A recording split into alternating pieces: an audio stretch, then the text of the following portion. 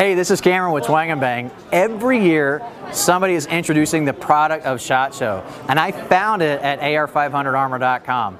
It's the Project Galatac Armor. It's a collaboration with AR500 Armor, with HK, with SOG, as well as Armacite. We live with some really cool products that have been inspired by sci-fi every day, like smartphones. Well, AR500 Armor and the other collaborators wanted to see if they could use sci-fi to inspire them to better body armor. So they started out by testing a lot of different technology that involved servos and hydraulics, but it just used way too much power, even though it was really, really good armor. Instead, they decided to come up with something that was lightweight and very mobile. This armor can be worn whether you're on foot or you're wearing the new jetpack that's from HK that's up at the HK booth that I'll cover later. But the difference between something like this, you can see all the articulated panels, all the seams are also armor rated versus something like your typical plate armor, which works very well in the field today, but it's very, very rigid, and it doesn't move when you breathe, it doesn't move when you twist and you turn like the Galatac armor. It also has a helmet that's keyed into the specific wearer. When everything is adjusted correctly, the yoke, this is called the yoke, meets up with the chin piece to provide full frontal protection from any kind of ballistic threat.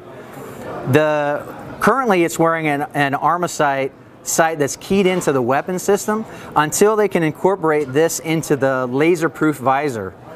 The helmet itself has full audio capability, so you can maintain communication with other members of your team. And it is available for pre-order right now from AR500Armour.com. Okay, so I made up some of that, but not all of it.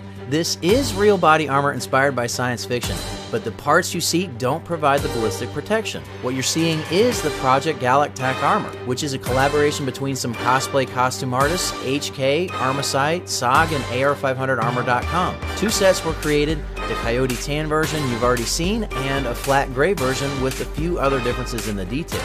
The parts of the armor you see are made from semi-rigid urethane, but they're bonded to real Level 3A hybrid body armor, providing genuine protection against ballistic threats. The monocle is also a real infrared unit from Armacite, but they actually introduced something way cooler this year at SHOT Show. Armacite now offers what they call their Iris system, which transmits the image seen by your infrared or thermal gun sight right to the Iris monocle that you'd wear on your headgear, just as shown here. This gives you the real deal option of accurately shooting around corners or over barricades without exposing yourself to enemy fire. You can even link the Iris to your teammates' guns so you can see what their weapon sight sees through your monocle and they can see what yours sees through theirs. The helmet also has a real headset and mic for comms.